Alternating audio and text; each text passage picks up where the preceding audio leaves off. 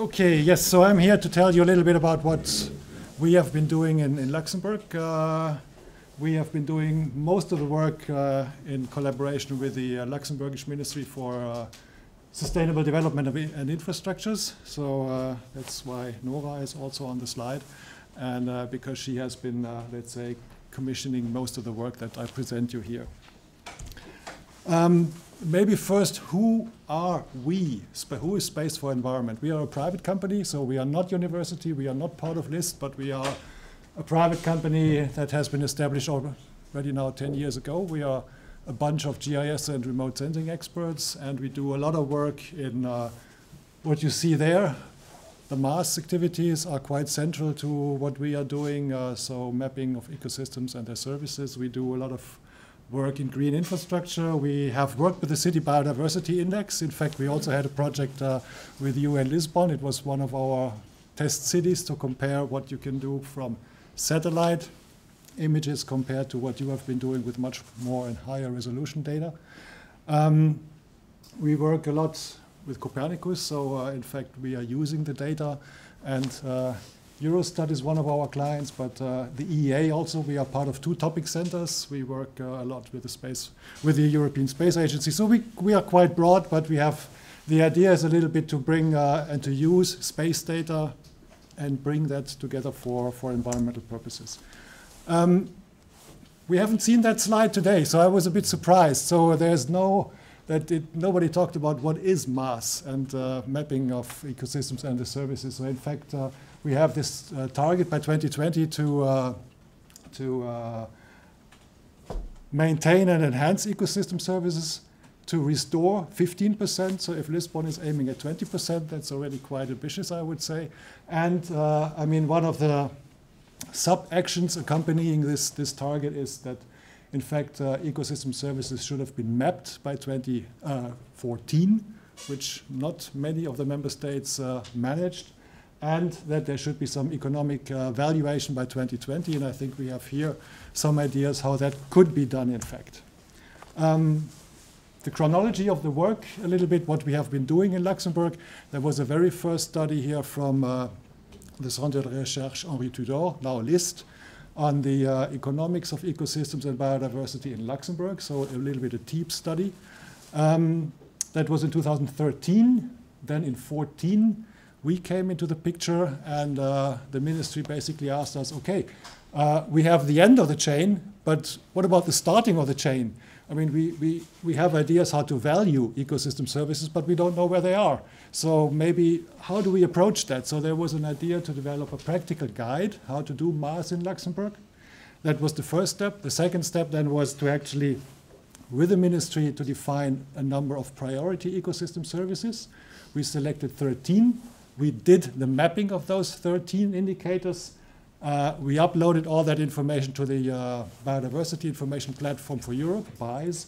And we have now recently a last step, which is the Naturpact, or Pact for Nature. And I will give you a little bit of details of all those that are on the list. I think you can probably explain that better than I can. This is a bit the work that has been done in-house here. I think the main conclusions are we need to identify more ecosystem services, because that was only focused on a selection. There was a lack of information on ecosystem condition. There was a need for integrating more statistical and economic data in the whole process. There was the need for discussing more, so creating a working group and interdisciplinary. And there was, that's also, I think, one of the outputs of that study, a method for ecosystem service valuation. So I think your project is a direct follow-up of that one. When we came into the picture then, we had all these MAES documents. We have the Common Assessment Framework for ecosystem services. And the first step is, in fact, to map the ecosystem services. So what we did in this very first step, we created a crosswalk table between the Luxembourgish National Land Cover Database, the OBS database, and the UNIS Level 2 classification and the MAES Level 2 classification. As I said, we did a review of the ecosystem services following the CISIS classification. and we proposed a list of relevant services for Luxembourg. So the map that you see is basically a translation of the OBS map into, in this case, the MAES classification. The next step, the practical guide. As I said, we try to identify from the list of 48 CISES, ecosystem services, those which are potentially of interest for Luxembourg and that are identified, that we can actually produce, that are feasible to produce. And we came up with a list. And they were like you can see at the bottom, we identified some kind of priorities, which ones would we think are important for Luxembourg, which ones are possible to do. And then if you look at the combinations of the traffic light symbols, you can see that in the end, I mean, this is just a subset of the table. You can see which of the ones are actually possible and which ones we can use. We tried to develop for all these ecosystem services something like a chain from capacity, ecosystem service capacity, ecosystem service flow, so what is actually consumed or provided, and what is the benefit, so who is benefiting from it, and so to have this kind of a chain, that was an idea that we were trying to do. The first step in that project, before we actually created this chain, was to look at the condition of ecosystem services. If you remember this common assessment framework we just had from MAES, first one was to map the ecosystems. Now we are looking into the condition. So the idea was here, again, how can we find out information about the condition, the health of ecosystem services? What we did is we used some of the Luxembourgish information. We used the biotop cadastre, we used the grassland map, we used the forest map, and we used something about bird species richness. We put that in a moulinette, in a machine, in the GIS, and we came up with a map like this, where you can see the more red, in this case, the more red, the least ecosystem service condition you have, the more green, the higher the ecosystem condition is. So that was one of the outputs of the projects. The ecosystem services that have been identified by the ministry are those grouped into provisioning, regulating, and cultural services. And the idea was now to see how these ecosystem services are actually delivered. As I said, we had this chain, capacity flow, benefit, and we tried to identify for each of the ecosystem services which sort of indicator would best capture the capacity, the flow, and the benefit. We had sometimes we had options. Most of the cases we did not have a lot of choice because simply based on the data availability, it was rather limited. To show you how that looks in practice, here we have provision of biotic energy. As you can see, we have information of about the bioenergy for burning, how much is actually being cut for burning, and what is the cost of this firewood, basically. This is a nice illustration. We have spatial data for all three of that. So it's all at a very reasonable scale. You can compare, but what happens more often is that we have something like that. This is a little bit what we also, where we got input from the list. It's about pollination. So we know where the beehives are. We know what is the proportion of pollinated agricultural land. But if we look at the benefit, we just know that per canton.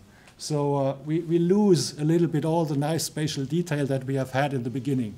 So our chain, of course, gets more difficult to explain, and the results are getting more and more, let's say, generalized.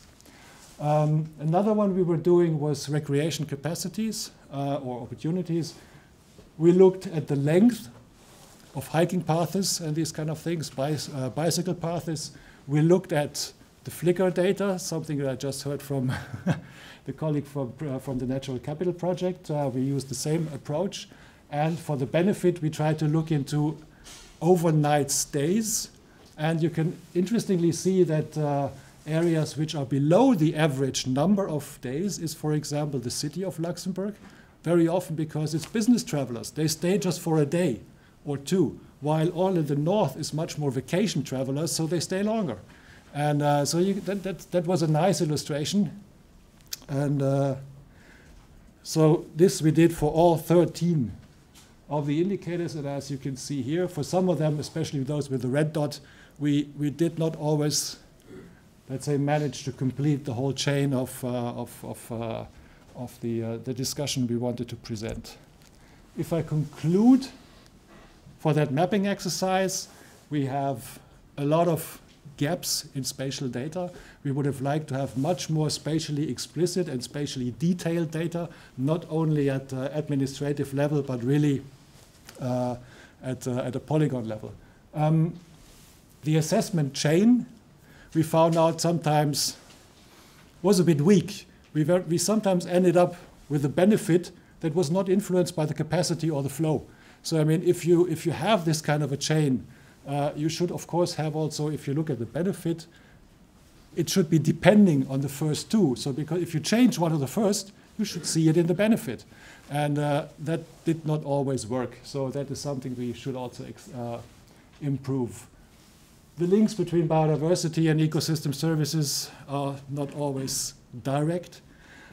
Sometimes we did not know if one of the indicators we had, we should put it into capacity or into flow. I mean, there's a lot of conclusion. I mean, sometimes it was simply difficult to measure the ecosystem services. So how do you actually quantify some of those things? And so a lot of questions, but I think the last one was an important one. We have maps. So compared, I mean, we did that study in 2014, 15. At that time, most of the countries did not have any maps. So Luxembourg did have maps for 13 indicators, for 13 ecosystem services, times 3. So that was already quite an achievement, I think, at the time.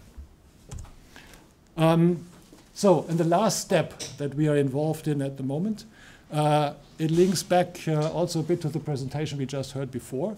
We are trying to actually see how the idea of ecosystem services can be brought into the minds of municipal planning, of decision makers. So people that are working in communal organizations, in communal government, how can they be made aware of that some of the work that they are doing is actually supporting ecosystem services and biodiversity? So we have, for that, set up a catalog of questions, of measures, where they can actually see how they are doing on a certain scale. So there's points for that. There's points on the number of Natura 2000 areas, of protected sites, of information measures of land that the commune actually is leasing from farmers or paying them under the biodiversity contract and these kind of things. So they get points for that, and that's an idea how to bring the idea, the notion of ecosystem services much more into the minds of people that are, let's say, leading communes. And so that's it. So Luxembourgish activities are over.